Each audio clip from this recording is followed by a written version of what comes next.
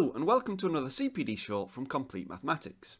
And this time we're going to be taking a look at one of the many proofs of Pythagoras' theorem.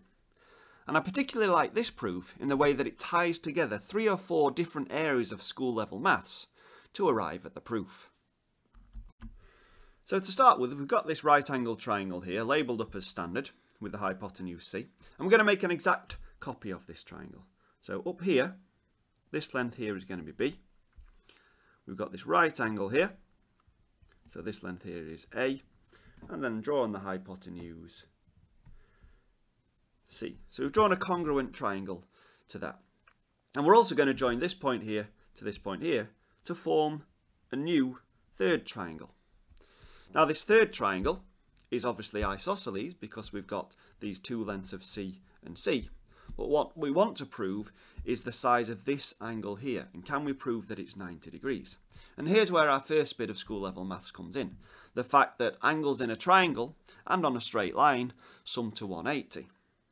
So if I call this angle X here, and this angle Y, we know that X plus Y must equal 90 degrees.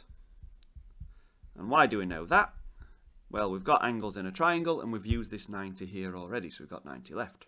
So if this X and Y are worth 90, then in the other triangle that we drew here, this is Y and this is X. It must be true that X and Y is 90 as well.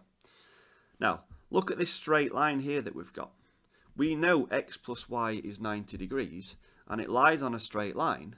So what's left is 90 degrees, so this here must be a right angle. Okay, now the next bit of school level maths we're going to use is area of a triangle. The area of each of these triangles here is just base times height divided by 2. So this triangle here is A times B divided by 2, and this triangle here is A times B divided by 2. I've got 2 of them, so I could just say their areas combined will just be A, B. And I'm also going to add to that the area of this third triangle here. So I've got C times C divided by 2, or C squared divided by 2. So the area of these 3 triangles is this expression here. Now, we also know another way how to calculate this area of this shape, because the outside of the shape is a trapezium. And here's where the next bit of school level maths comes in. We learn how to find the area of a trapezium by adding the parallel sides, multiplying by the height, and then dividing by 2. So we know that the area of this trapezium, which will be equal to the area of these 3 triangles, will be A plus B, the parallel sides, multiplied by the height, which just so happens to be A plus B as well. And then we divide it by 2. Now, all we have to do now is multiply this out and see what happens. Now, I'm going to get rid of these division by 2's to start with by multiplying everything by 2. So that's going to leave me with 2AB plus C squared equals A plus B squared.